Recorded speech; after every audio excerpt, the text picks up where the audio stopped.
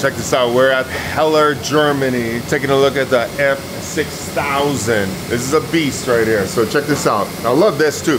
Like, they've totally changed this machine right here. You look at our CP6000 that we have. This is basically the new model. Everything just went to a higher level. I even love like the platform right here. The controls are right here.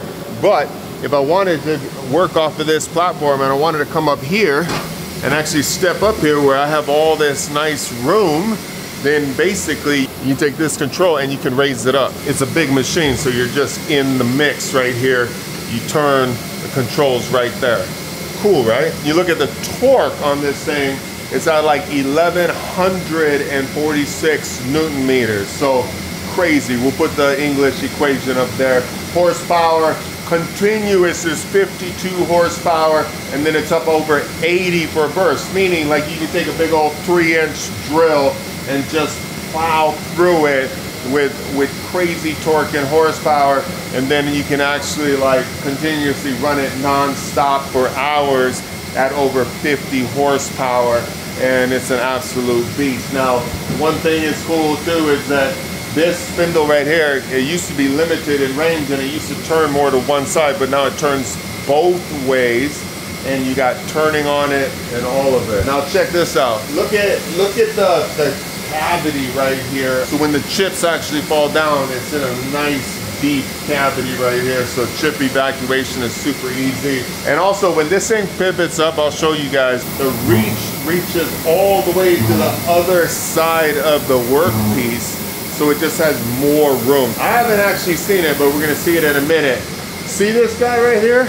See that? That's trick. So when you're actually in here and you're setting things up and you're moving through your setup and you're running a program and you're going through it and you're looking, instead of looking back at your controls, when you're in like G1 and it's like G1, there's colors associated with it.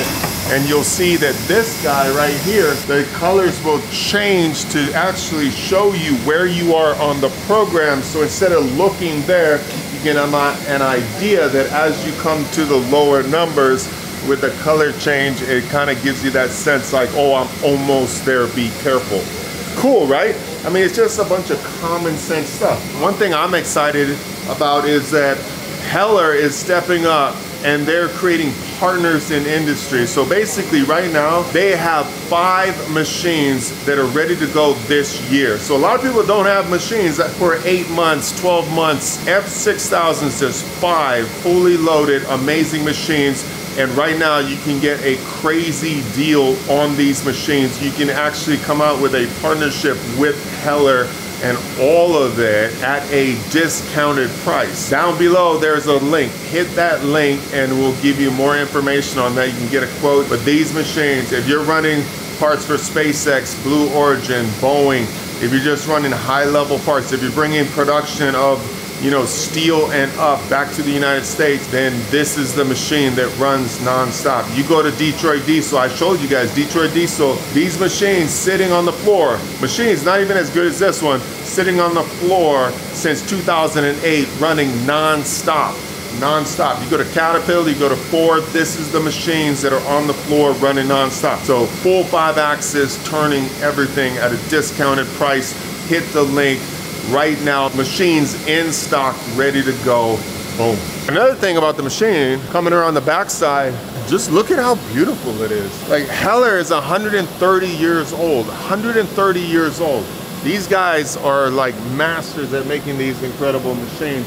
And what they've done here is they've actually made everything more compact, and yet the work envelope is actually bigger. It's insane. And when you come around the entire part, going backwards here, I just even think about it. When you were inside and you saw the stainless and you saw the angle at which the chips hit and drop into the chip cavity where the conveyor is actually taking the chips out, is just the slope is at a crazy angle, and that then being stainless and slippery, like, it's super good. When you're running lights out, that's what you need. When you even come to this side, like, look at the angle is crazy right there, and just absolutely beautiful.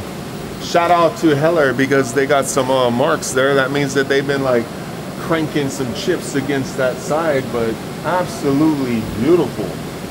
Incredible workmanship. Awesome.